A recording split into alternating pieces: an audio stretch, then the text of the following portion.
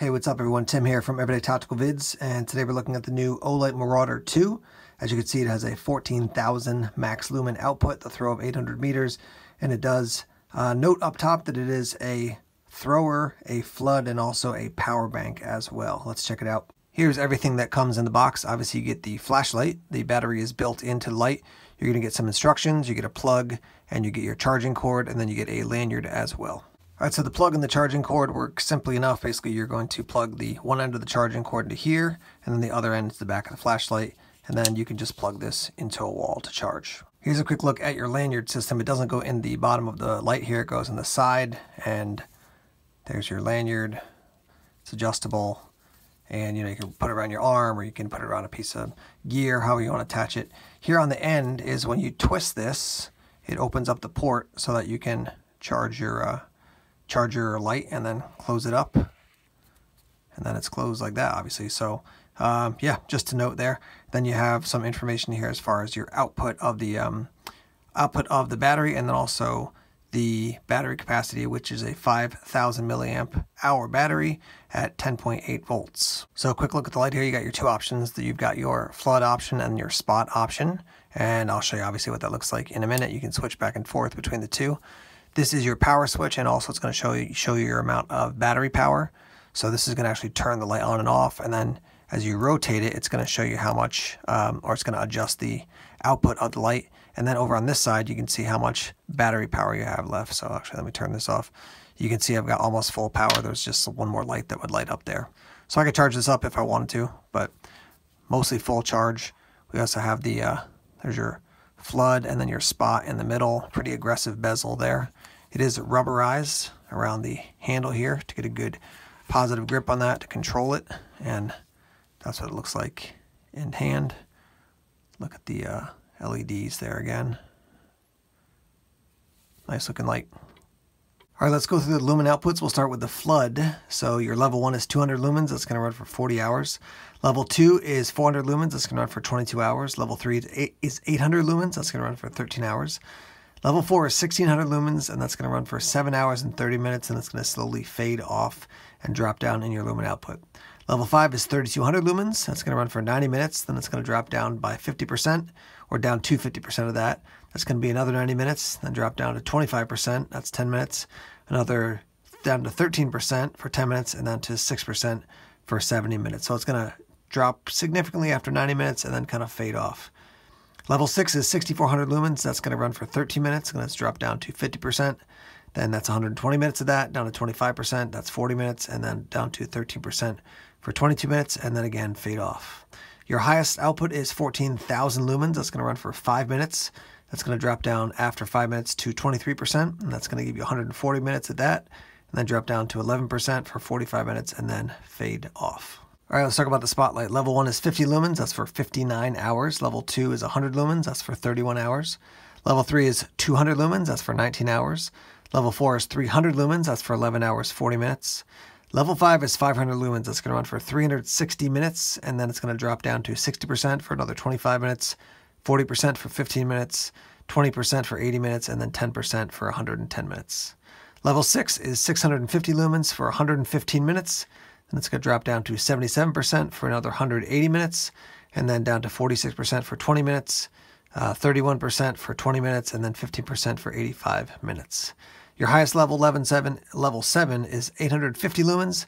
That is going to be for 20 minutes, and then down to 76% for 170 minutes, 63% for 85 minutes, 38% for 25 minutes, 25% for 15 minutes, and 13% for 85 minutes. So that one's a much more gradual drop off. And similar to level 5, 6, and 7, those guys are all kind of a slow, gradual drop off. And the level 1, 2, 3, and 4, basically when it gets to, toward the end of the amount of time, it's going to slowly fade off. Looks like level 1 is going to basically, after 59 hours, just shut itself off completely. A few other details here. It is drop resistant to 1 meter, IPX8 rated. Let's see, your weight is 26.5 ounces or 750 grams. They do note that the charging port itself is waterproof, and it is shielded against dust by a port cover. Let me give a big kudos now to Olight for using a USB-C charging cable. So this is also, I mean, obviously it's a flashlight, but it can also function as a power bank so you can charge other items.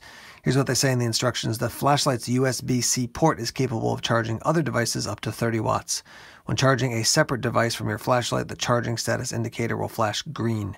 This reverse charging process will stop when the battery level is lower than 5% or the floodlight is on at level 7. So obviously, you can charge things off of that, which is pretty slick. I like that feature. All right, let's talk about function on the light. So when it hasn't been used for 30 seconds, when you press this button down to basically turn it on, it's not going to come on. It's going to show you how high it's set as far as your output, and also on this side, what your battery output is. So when it's kind of locked after that 30 seconds, you basically want to rotate this 90 degrees, and then you can press it and turn it on. So I'll just rotate this, say 90 degrees, press it, and now you can see that the light is on. So once the light is on, you can see here the output that it's giving me, and so I turn it off to turn it on. If I want to crank it up, twist it, and you can see it gets higher and higher, and then if I want to bring it down, twist it, and it gets lower and lower. I was a little bit concerned I might accidentally be bumping this when I am trying to adjust it, but I haven't had any issue. So when it's on, I can crank it up or crank it down. Same thing with the spot when it's on, or when it's on flood, crank it up and then crank it down as well, and then obviously press it when it's on once, and then it'll go off. So if you want to go to turbo, you're going to double click, and you're going to see this go on, and then it's going to drop down just because it's not fully charged. So here's turbo, then it drops down, press it again, it's going off, and then if you want strobe, you triple click. So here comes strobe. So strobe warning, 1, 2, 3, there's your strobe. Click it again, and it's off. So that's the function. Pretty easy to operate, and yeah. So I was like I said, a little bit concerned about this rotating knob here, but it has worked totally fine. Again, I was concerned I might bump it while I'm turning it, but that hasn't been an issue whatsoever. So anyhow, that's the details. Let's take it out into the night and use it. Okay, we're on the side yard of my house. The fence is about 25 feet away. We're going to do 200, 400, 800, 1600, and 3200 with the flood option. Here we go. There's 2. There's 4. There's 800. 1600, and at this I can absolutely easily see the entire yard just great. Side yard here, let's do 32. There's the 32. All right, 32, let's go up to 64. There's your 64. Again, I mean, just a ton of flood here. And let's go up to the 14,000. I mean, it's just blinding on the camera here. So shining it around, I mean, I could obviously see the entire side yard totally fine. I can see up into the trees, great. Let's drop it down here. This is 6,400. Still, obviously, I can see a ton, great. All right, let's switch over to the beam option, spotlight option. All right, so here's the spotlight option. And this is 50. Let's go up to 100. There's 100. Now we'll go up to 200 here. That's 200. There's 300. There's 500. Go to 650 here. There's 650. Okay, let's go to 850 here. There's 850. That's your highest setting. Gotta be honest with you, when I first saw this tiny little square inside the house, I was like, I don't know how that's going to be any help, but that is definitely, I mean, that is a spotlight for you right there. Let's peek over the fence into the backyard here. I mean, you can see it is definitely just washing out. It's so bright.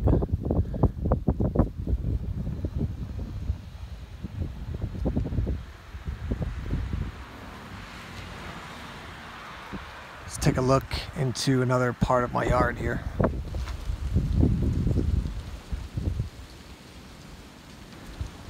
That is really, really bright. Gotta be honest, I'm pretty surprised it's so bright.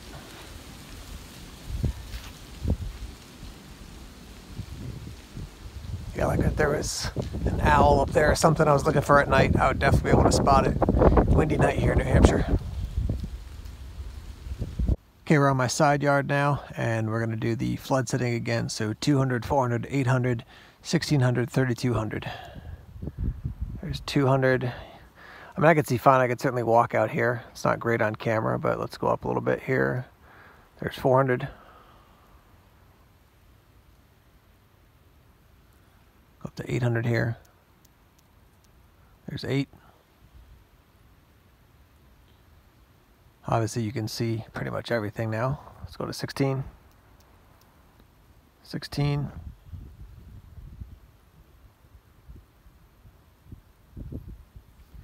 Let's do the 32.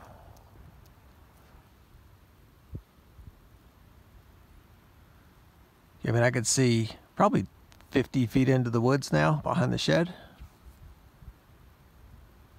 Let's go to 64 here.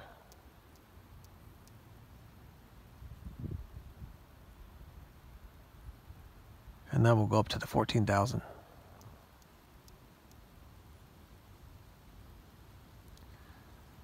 Needless to say, I could see everything at 14,000. Drop it back down to 64 just to get a sense, comparing the 14 to the 64. I mean, I could still see great with that, the 64. Not as good as the 14, but this is very impressive. All right, let's go to the spot here now. All right, spotlight now will go 50, 100, 200, 300, 500. Here's 50. Let's go to 100. There's 100 looking at the side of the shed. Up into the trees. 200 coming up. There's 200. Here goes 300. There's 3.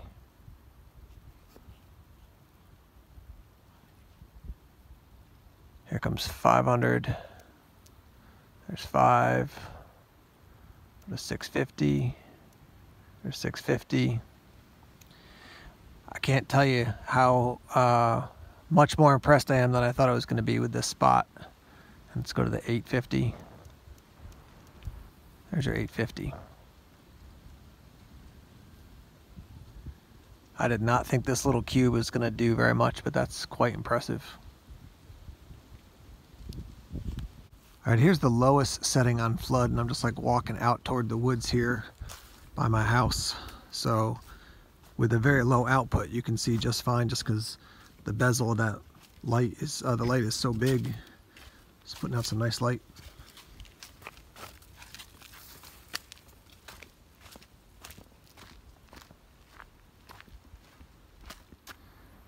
All right, we're at 200 now. Let's work our way up. Here's 200. There's 400. Let's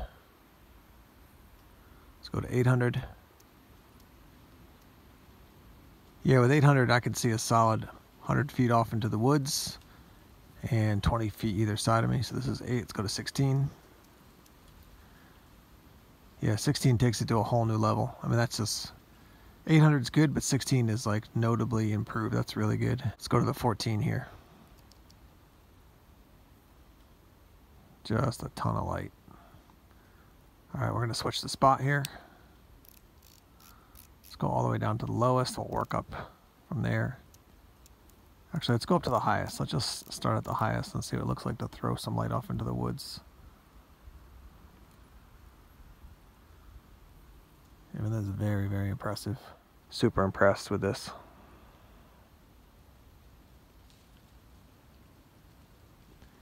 All right, guys, I'm outside now. It is definitely raining. You can see my car right here, kind of leaning out the side door, the front door. And we're gonna shine this light up the road and see what we can see.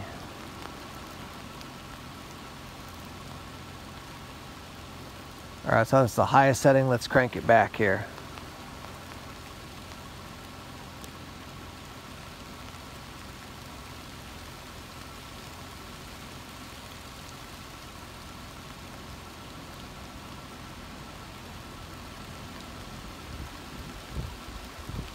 Let's go all the way back up to the top. This is with the flood setting right now. There's your 14,000. We're gonna bring it down. We'll go to the spotlight now.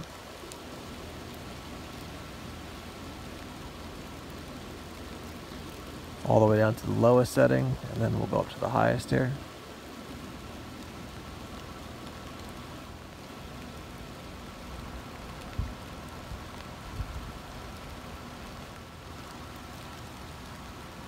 Like I said before, honestly, I'm just super impressed with this square spotlight. Really, really impressive what it's able to do.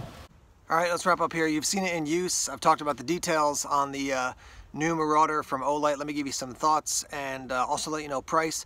First off, it does come in this black and also comes in a blue as well. And the price right now is $350. But if you're watching this video, in a few days, there's gonna be a flash sale and it's gonna be about $100 off. So closer to, I think it's under $250 for this guy. So when I was first looking at this, I thought to myself, yeah, between 2 and 3 is where they're gonna price it.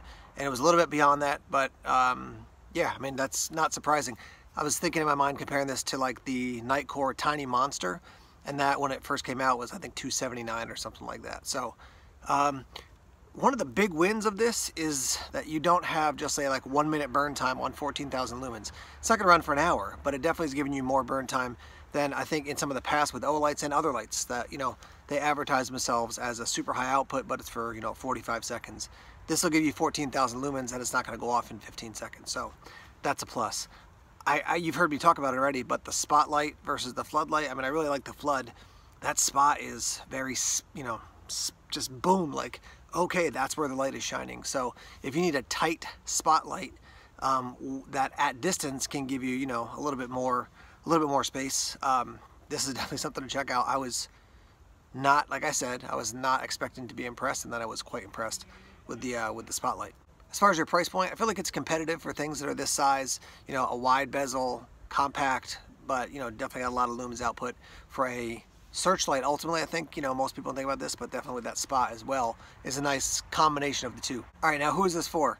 The first thing I thought of when I used this light was this would be good for somebody who lives by a lake, river, or pond.